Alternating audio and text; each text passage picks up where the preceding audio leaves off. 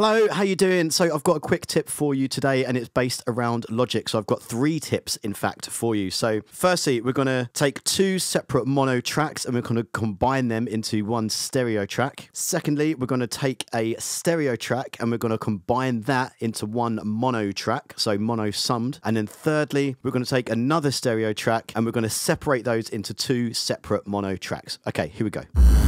Okay, so we've got these 2 mono files here and we're going to make them one stereo file. So they're completely different. We've got a left and a right. Okay, so you can see what the guitar's doing there and what the guitar's doing here.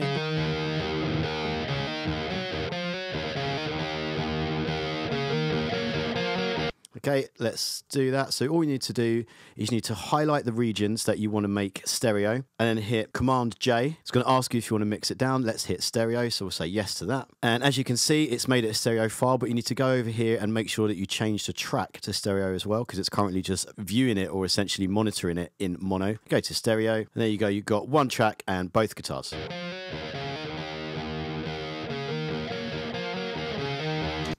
Okay, next up, we're going to take that stereo track and we're going to make it one mono file. So now it's going to be a mono summed, essentially. Now, all we need to do, with any stereo track you've got, click on a region that you want to make mono. If you want to do the whole track, then you can. You just click on the left here, so then you're highlighting a whole lot. But otherwise, we're just going to do this one. Go back over to our little mono stereo option over here and make that mono, as you did there, okay?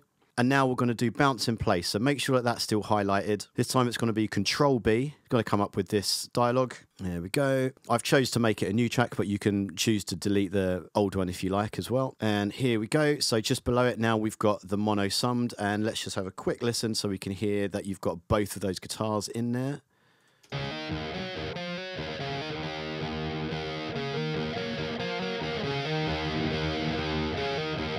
There we go, summed into mono.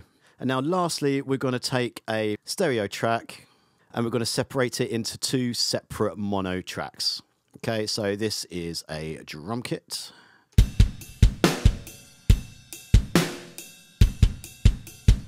Okay, so you could hear the ride there on the right. Now what we need to do is we need to duplicate tracks. So just go Command D. We've got another one and then we're just going to copy that. So if you just hold Option, click and drag, we're going to copy that over. Okay, and now what we want to do is go over to this same thing where we were changing our mono and stereo information. So we've got 2 stereo tracks at the moment. What we want to do is we want to press and hold this time and then choose left for the first one. And then on the next one, you know where we're going with this. We're going to click and hold and choose right. Now, technically, if you have those panned left and right, that is already, they're already essentially operating as mono files. Okay, that's great. But if we want to make sure that these are the actual regions are mono, then all you need to do is highlight each region and then do the same as what we did before with Control B. Let's do drums left. And then the next one, and we're going to do Control B again, drums right. Again, if you don't want it to create a new track, you don't need to. You can just choose it to delete. And now we have these 2 files here.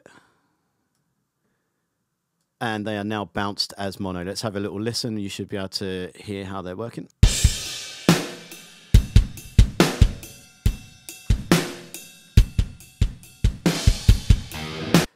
And there you go. If you did find that useful, please hit the like and subscribe. It really does help me out. And also, if you sign up to the mailing list, I will send you some free stuff. There will be an EQ cheat sheet as well as some one-shot drum hits that you can use in your mixes. All for free, completely free. So there you go. Thanks for watching. I'll see you next time. Bye for now.